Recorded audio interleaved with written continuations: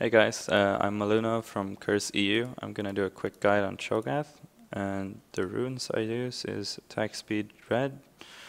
Or you want to clarify jungle faster. It with your E vorpal spikes, makes you deal a lot more damage.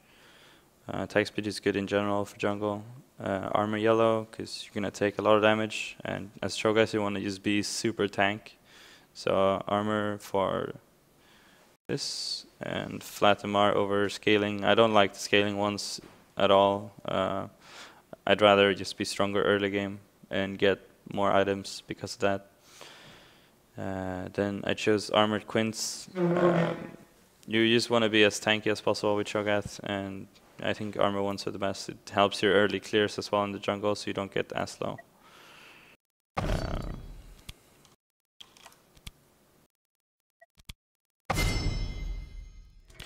As for masteries, I go like really tanky. You don't really need much else, I think. Like you basically just want to be as tanky as possible. And the other stuff like the magic pen, it's not really that good. Buff duration is okay, but it's nothing special. And you don't want the mana regen. You don't really need any sustain. You just want to be super tank. So I basically get everything like HP, less damage from monsters, good on every jungler. This speeds up my clears a bit.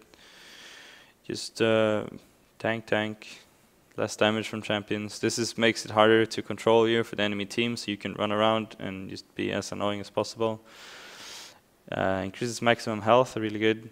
Works well with your feast as well, because you get even more health. And this is just more armor and MR for everything, and yeah, more tanky. As for summoner spells, I go Smite on every jungler. Even if you don't really need it to clear, it helps your early game a lot. And if you don't have it, you lose pretty much all control of Dragon and Baron and your buffs. So it's really good to have. Flash, I just prefer it over other summoner spells. I think it's the best one. You can flash in for a silence or flashing for a feast. You can escape enemy skill shots. Anything pretty much. You can use it for so many things, both offensively and defensively. Then as for items, I start machete and 5 potions. You don't really need the potions as much because you have really good sustain from your passive, but it's still good to have to be safer in the jungle. You don't want to drop too low if the enemy is doing some counter jungling. Skill order, you want to start E. It just gives you so much more damage for the jungle. It's an AoE 20 damage on every auto attack. And since you run attack speed, you just clear stuff really quick. Then you want to get 1 point in Q and leave it at 1, because the CC doesn't get any better, it's just more damage.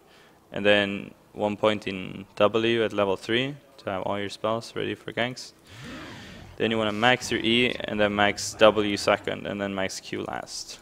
Then for the rest of the items, the Spirit of the Ancient Golem is really good because Ninja Tabis on Cho'Gath is really good. The only way you're gonna die later in the game if you go really tanky is from the AD carries just auto-attacking you for a while. So Ninja Tabi is gonna help you a lot with that, and you're not really gonna die that easy. But then you want the tenacity from somewhere else, and yeah, this is the perfect choice with the Spirit of the Ancient Golem.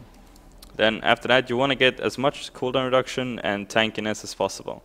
You can pick between some items like Frozen Heart and Spirit Visage are all really good. Shirella is probably the best utility item you can get.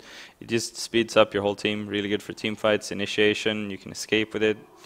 It's good overall. If you want to build some more damage, you could go Wit's End or Abyssal.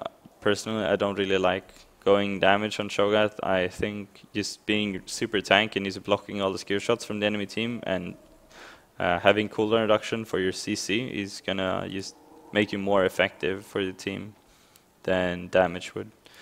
Then you could get a Randuin's or an Aegis, eventually Bulwark, just to make your team more tanky or make your team deal less damage, or the enemy team deal less damage with Randuin's.